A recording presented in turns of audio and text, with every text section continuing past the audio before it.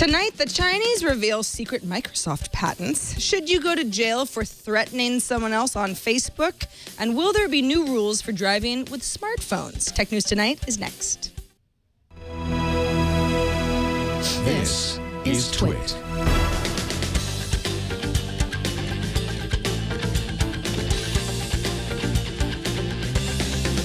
This is Tech News Tonight, episode 109 for Monday, June 16th, 2014. This episode is brought to you by iFixit. iFixit makes electronics repair easy with free repair guides, plus all the parts and the tools you'll need. For $10 off your purchase of $50 or more, go to ifixit.com/twit and enter the code TN2 at checkout. Hello, everybody. I'm Sarah Lane, and let's get right into the tech feed. Microsoft has claimed for several years that it holds a trove of patents that Google's Android operating system infringes on. Now, a list of hundreds of patents that Microsoft says gives it the right to Android phone sale royalties has been published on a Chinese language website as part of a Chinese government antitrust review relating to Microsoft's purchase of Nokia, which includes technologies developed at Microsoft, but also patents that Microsoft acquired by participating in the Rockstar consortium that bought patents auctioned off after the Nortel bankruptcy. Now, Rockstar paid $4.5 billion for those patents, and some of them went to the consortium, which is a patent licensing company that sued Android makers and Google last October. You might remember that. Other patents, though, were handed off to the companies that participated in Rockstar. That includes Apple, Microsoft, BlackBerry, Ericsson, and Sony. Microsoft is said to be pulling in somewhere between $1 billion and $2 billion per year from Android device makers paying royalties. The company says last year more than 50% of Android devices were made with licensing deals in place, and that estimates now range as high as 70%. So kind of good business to be in. The U.S. Supreme Court has announced plans to investigate whether or not someone should go to jail for posting violent or threatening messages on social media sites, even if the intent to carry out those threats isn't clear. The court will consider the case of Anthony Elonis, a Pennsylvania man who was sentenced to almost 4 years in federal prison back in 2010 for posting violent threats about killing his ex-wife and law enforcement on Facebook. Lower courts had rejected Elonis' defense that the comments were protected under the First Amendment. The court will take up the case in the fall when the justices get back from their summer break. Amazon is expected to introduce its first ever Amazon smartphone this week. Twit will be covering that. And in preparation, the company has announced its Amazon App Store now has over 240,000 applications in almost 200 countries and has tripled year over year. Now, if you compare this to Apple's WWDC earlier this month, they announced they had about 1.2 million applications in the Apple App Store. Google is estimated to have around the same number. So Amazon still has a lot of room to grow. However, the company is citing an IDC survey, which, by the way, Amazon commissioned. So there's that. But this points to a high revenue potential for developers on the Amazon platform. 65% of the 360 developers polled said that their total revenue on the Kindle Fire is the same or better than with other platforms. 74% of those said that the average revenue per app per user is the same or better on Kindle Fire than other platforms. And 76% said that the Kindle Fire helped them connect with new market segments. Google has announced that its Project Loon initiative, which is to provide internet access to rural areas on Earth via balloon, are on track a year in, and tells Wired that it should be able to provide LTE data connections, quote, in one or several countries within the next year. The company wants to grow a fleet of 300 to 400 balloons that can continuously circle the Earth at an altitude twice as high as a commercial plane would fly and stay up for 100 or more days. The balloons have already circled the world in as little as 22 days, which is a world record, and have delivered internet speeds of 22 megabits per second to ground antenna and 5 megabits per second to phones. Google's planning to partner with local ISPs to connect the balloons to the internet, and then has already done so for tests in Brazil with some success. In other Google news, the company continues to focus on practical applications for Google Glass, designed for businesses, with its first round of Glass at Work certified partners. Have you heard of these guys? APX, Augmetics, CrowdOptic, Guidigo, and Wearable Intelligence. These companies cover business software, apps for doctors, broadcasting events, and apps for energy and manufacturing. Google says that hundreds of enterprise developers applied for the program, which lets them create business-specific apps for Glass, as well as become eligible for co-branding and listing on the Glass at Work website. Now, a quick check-in on Cloud Wars. TechCrunch is reporting that Dropbox has acquired a company called Parastructure, which is still in stealth, but builds data analysis software on top of open source infrastructure. Now, TechCrunch reports a source that puts the deal anywhere from $10 million to $50 million, though neither company is confirming this. According to Parastructure's now pulled, kind of odd, LinkedIn profile, it builds beautiful data analysis software powered by cutting-edge open source infrastructure.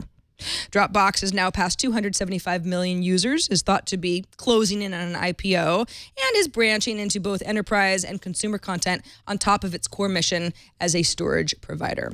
Speaking of enterprise, Box, the cloud-based file management service, not Dropbox, but Box, announced that it has acquired Stream, S-T-R-E-E-M, a company that allows customers to stream files to their desktop environments. The 4 members of Stream will join Box, and Stream's product will be folded into Box's larger offerings, the company tells TechCrunch. Box is currently in the process of going public and is working to expand its set of offerings, too. In a blog post announcing the deal, Box CEO Aaron Levy indicated that, quote, Stream has developed enhanced video and media streaming technology to ensure content is accessible from the cloud as fast as it is locally.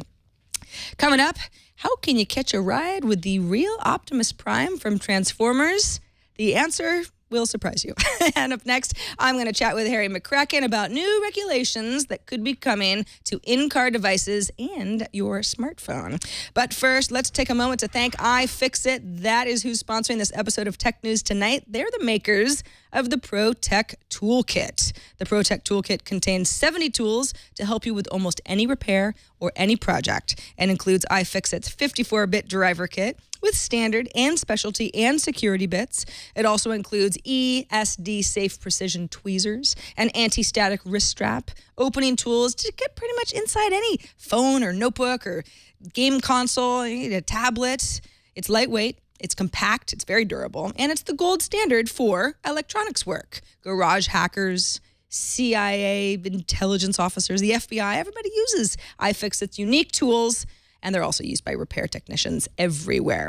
The ProTech Toolkit is only $64.95 and comes with a lifetime warranty. With iFixit, you can fix it yourself. Visit iFixit.com/twit for free step-by-step repair guides and all the parts and tools you'll need. Enter the code TN2 at checkout and save $10 off any purchase of $50 or more. That's iFixit.com/twit and enter that code TN and the number 2 at checkout.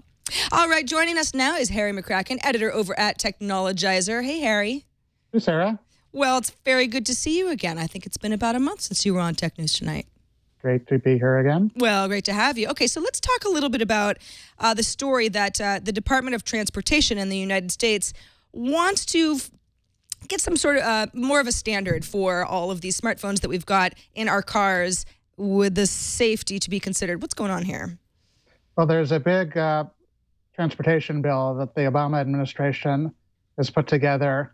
And among the many things in it is basically giving the National Highway Safety Administration the right to treat navigation apps on smartphones like they do mechanical features in cars.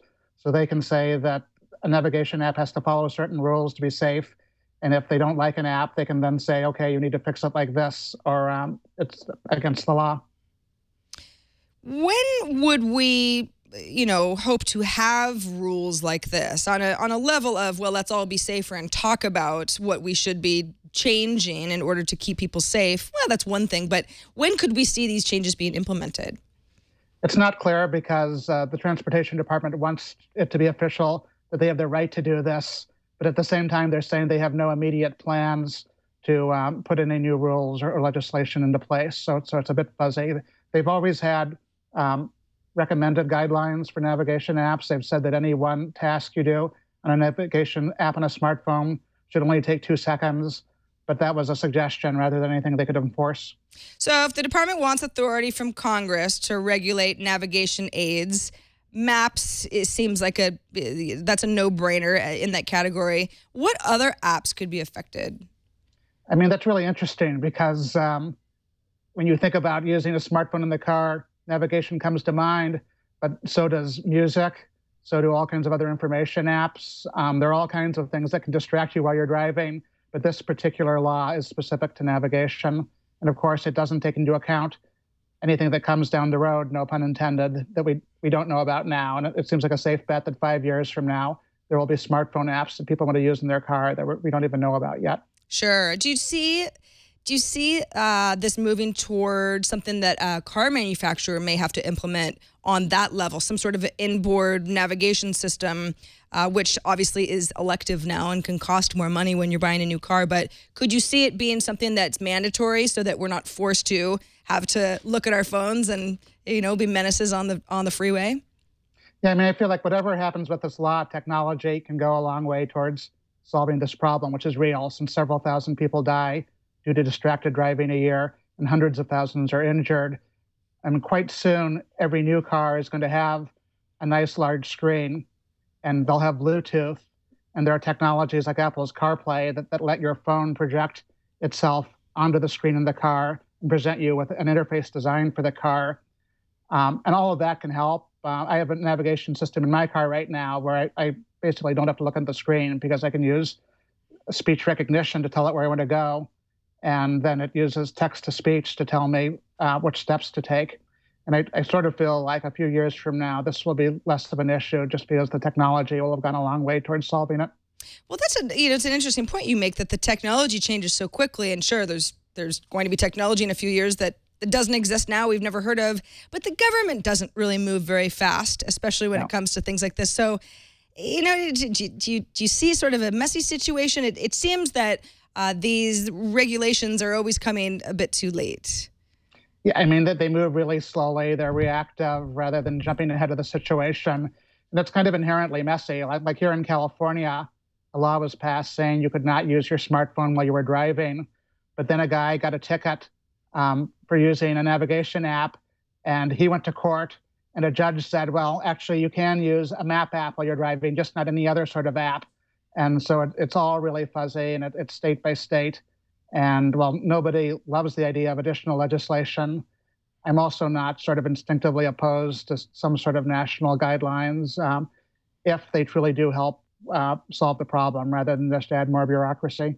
And it's kind of interesting, like what constitutes a map app? Does it just have the name map in it in the App Store, or, in some sort of a category? That seems like it could be really fuzzy as well. Yeah, I mean, these days, a huge percentage of apps on your phone have some sort of mapping capability in them, like as Yelp, a navigation app. You certainly might want to use that in your car, and it does have maps in it. Mm-hmm. It's true. Well, I guess it makes the whole self-driving car thing sound a lot sweeter. Whenever we all get into those. Harry McCracken, editor over at Technologizer, thanks so much for joining us. Thank you. And enjoy the World Cup. Just kidding.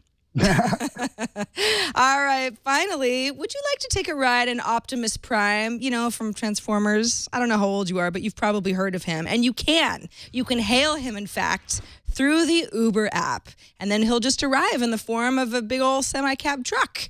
Well, that's if you live in Dallas, Texas, or in Phoenix, Arizona, starting on the 19th, or in Los Angeles, California, starting on the 21st. This is not just, a goodwill thing. Uber is offering this as a bit of a tie-in for the Transformers 4 movie, which is right around the corner. So enjoy that. And please take a photo and put it on Instagram so that we can all see your cool ride. That's it for this edition of Tech News Tonight. Subscribe to this show at twit.tv/TN2 and write us at TN2@twit.tv with any questions, comments, or feedback. And of course, there's Tech News Today. That happens tomorrow, 10 a.m. Pacific, 1 p.m. Eastern. Every day, in fact. We're like our sister news sites. Until then, I'm Sarah Lane. Thanks for watching. Bandwidth for Tech News Tonight is brought to you by CashFly.com.